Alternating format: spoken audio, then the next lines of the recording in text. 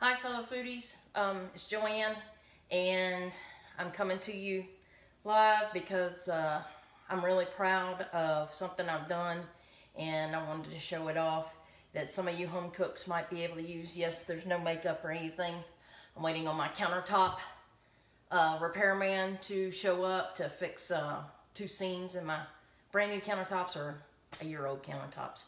So hopefully he won't call right in the middle of this. But I did want to show you this as I'm preparing my first pot roast of the fall. I love having pot roast in the fall. So the rub that I make for the pot roast, which you can get the recipe on JoAnnsFoodBites.com. Just search for Easy Crock Pot, or Easy Crock Pot Roast, I think is what it's under. This is very simple, but the rub that you put on it takes about 6-7 different spices. So I thought this would be a great opportunity to show you how I lay out my spices. So I hated going from the pantry to the counter it's just so much walking. So let me show you what I have done. I took a, this is what craft people would use. It's just a kind of a rolling cart. And I tuck the rolling cart in this spot in my pantry. As you can see, I use our barbecue rubs in these kind of drawers as well. And I have labeled them. So the top drawer has peppers because that's what I use the most. So it's got my black pepper, my ground, what is this, cayenne pepper.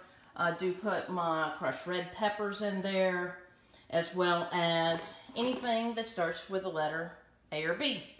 So I've got my basil, my allspice, bay leaves. Next is this letter C. I have more spices with C. I couldn't believe it. I've labeled it, and they're all lying in there. D-N-O-T. And what I also put in here is anything that you use to make dressings. Italian dressing, ranch, onion soup. Here's all the chilies, Sloppy Joe's. Of course, that's my husband's. And I put my yeast in this one. Anything that's for Mexican food, those sauce packs. Here I've got pre-made sauces and Asian food type stuff for our stir-fry mixes. And why I really like it is when I'm making something like this crock pot roast that I'm getting ready to make, I can just wheel this whole thing out and I've got everything readily accessible.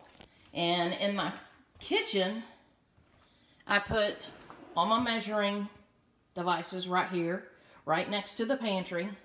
So you can see I've kind of got a staged area where I'm making the rub. So I've got my cart here with all my spices and all my measuring devices right here. And I can make the rub in less than 3 minutes. So, good morning, Nan. Hello, Jennifer.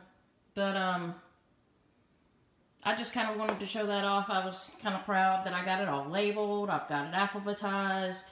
And this really is such a time saver. So, go to JoAnn's Food Bites. Go ahead and check out that Easy Crock Pot Roast. I'm telling you, it is well worth it. There's the roast. I've got my pepper, I don't even know how to say that. There's the peppers that you'll put on top. Believe you me, even though you put these peppers on there, it is not spicy. It will not have any kind of heat. It just provides an extra layer of flavor on the roast. And the liquid to these will seep out, and that helps cause your sauce or your gravy for it. And of course, you'll have to have a stick of butter and your au jus pack, and what's the other thing that we used in that? The beef au jus. Oh, and a ranch seasoning. So, and they're so convenient right here. So we'll use a ranch dip, or you can use that bulk stuff that I had bought. But I'll use those, and I'll have to use an au jus. And that's all the ingredients, other than the rub. So, well, thanks, Jennifer. The cart actually was my mother-in-law's, and upon her passing, they divided up all this stuff, and she used it for her scrapbooking organization. So I'm sure she got it at something like Michael's or JoAnn's or something like that. And I have a bunch of scrapbooking things, but they are not organized by no means. And I needed something to easily put in the pantry.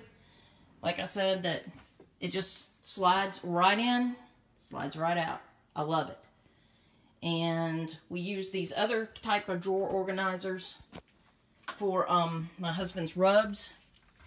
They're a little bit taller, so I can get the taller bottles in them. And he has one for sauces. So I just kind of wanted to show that off. And hope y'all are cooking up a storm. I cannot wait to have this roast tonight. I cannot tell you how good it is. So I think you ought to go and try it. It's so simple. And hope y'all have a great day. Hey, Renee.